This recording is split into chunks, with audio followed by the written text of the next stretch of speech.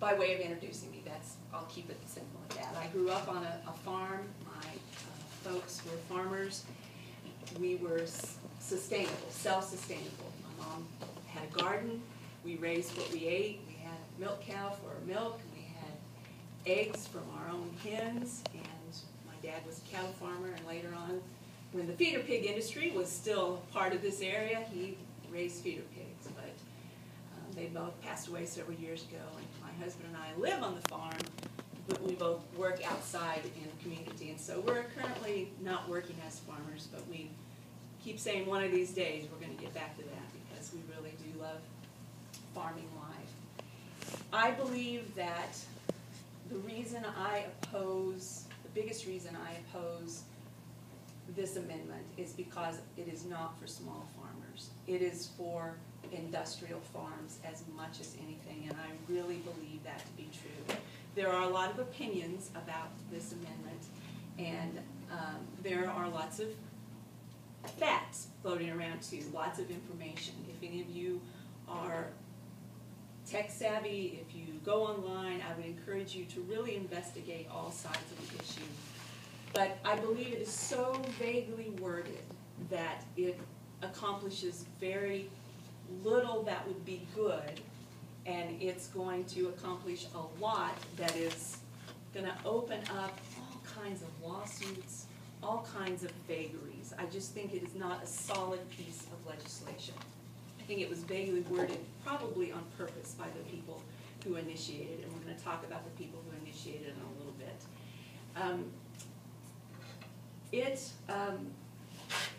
You know, Missouri farmers have always been the heart of our economy, and small farmers are who we need to protect, not industrial agriculture. Missouri farmers are already protected from foreign corporations owning extensive farmland and operating ranches in our state. And there is a lot of opinion, and I believe it to be true, that if this amendment were to pass, that those protections would be taken away. One Chinese company has already purchased 50,000 acres in the state of Missouri, and we do not want that to continue. That is a trend. That is not a good trend. We want our farmland to be retained in ownership by Missouri farmers, by Missouri citizens. And one of the disturbing parts about this piece of legislation, about this amendment, is the ballot language says it protects Missouri citizens. But if you read what the actual amendment says, it doesn't say Missouri citizens. I read it on the way down here. I pulled it up on the phone, and it just talks about farmers and ranchers.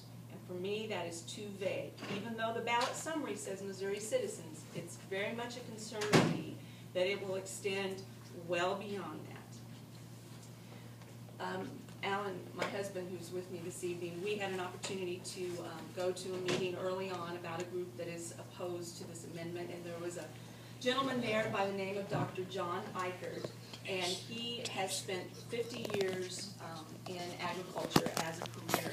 He started out being a defender of big ag, and he realized as time went on that that was not the way that would be the best way for farming to go forward in this country. And he came back around and realized that family farms and family ranching is really the way to go, not corporate farms.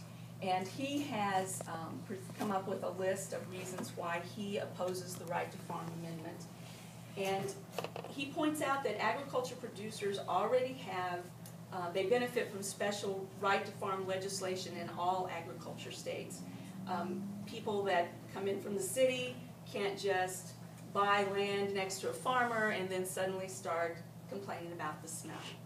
Farmers are already protected from that, and so that's not what this is addressing.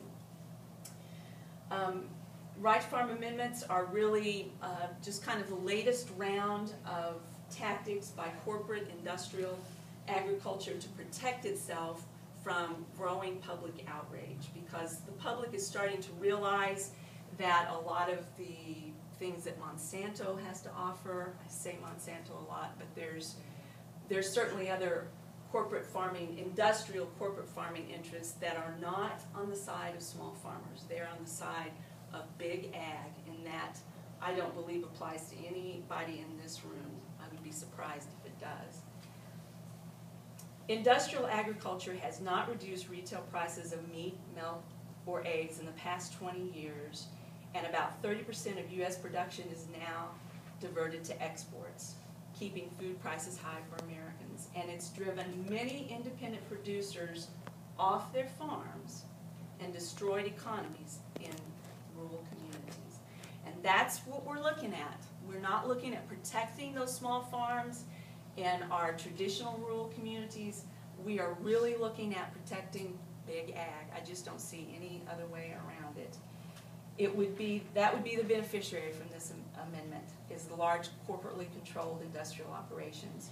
And at the very least, as I said earlier, it's just going to lead to endless, costly litigation in which those big corporate, the big ag guys, they have all the money in the world to keep litigation going for as long as they have to win.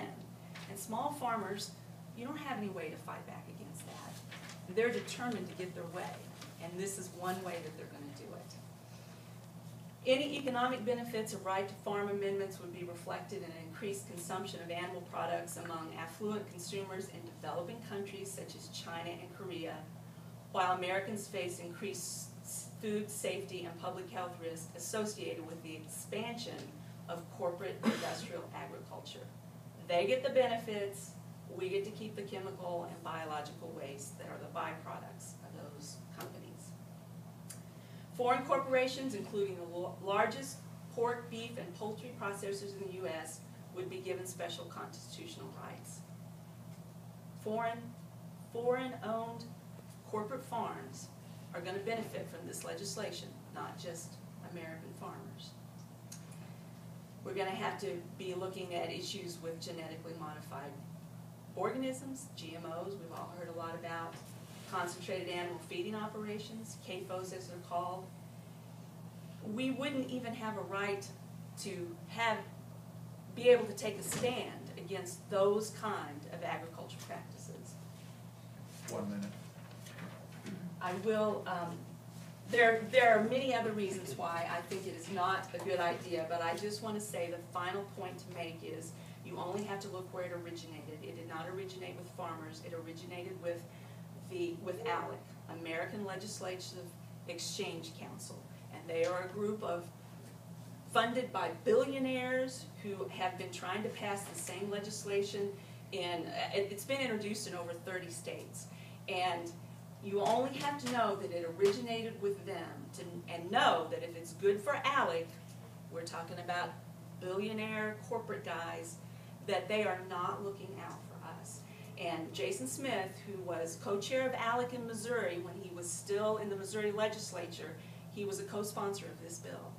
And so I can tell you, he's going to be looking out for the guys that have funded him to a tune of over $1 million. His funding has come from corporate guys at over $1 million already. So look at where it originated and think about who it truly benefits, and realize we are all on the side of small farmers, but I cannot be on the side of big ag because it does not benefit us. Thank you. Thank you.